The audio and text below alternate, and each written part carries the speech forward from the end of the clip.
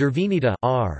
529–579 CE is seen as the most successful ruler of the Western Ganga dynasty. Son of the previous ruler, Avanita, Durvinita's accession to the throne was disputed by his brother, who had gained the support of the Pallavas and Kadambas. There are Nalala and Kadagatur inscriptions that refer to this dispute. However, Durvinita managed to grab the throne by virtue of his valor.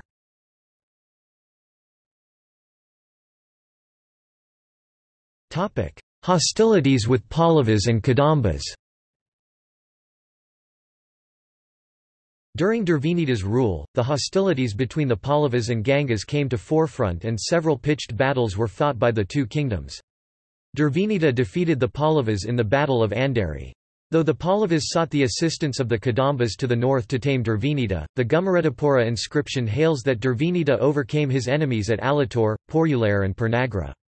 It is possible that these victories enabled him to extend his power over Kongudesa and Tondaimandalam regions of Tamil country. He may have also made Kittur his capital.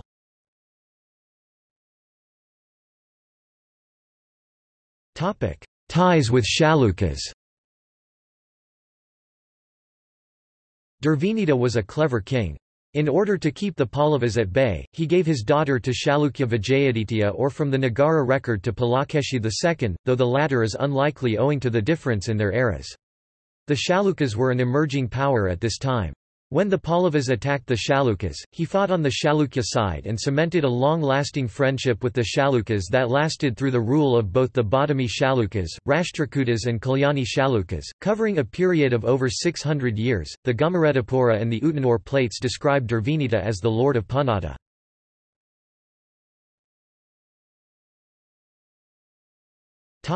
Religion and literature.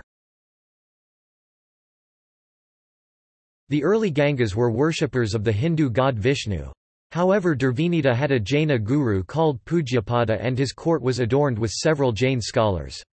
This tolerance was common among later Ganga kings, who actually took to Jainism in the later centuries.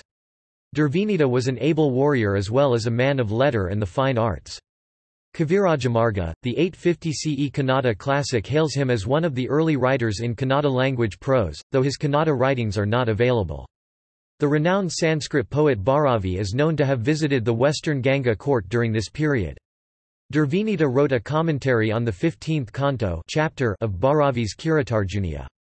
He translated into Sanskrit Vatikatha or Brihatkatha written originally by Ganadiya in the Prakrit language. He also authored a writing called Sabdavatara.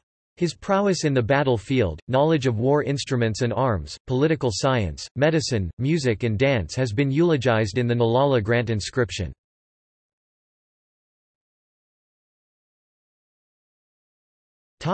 Legacy. Durvinita is mentioned as a notable Kannada prose writer in one of the works of Amogavarsha. Notes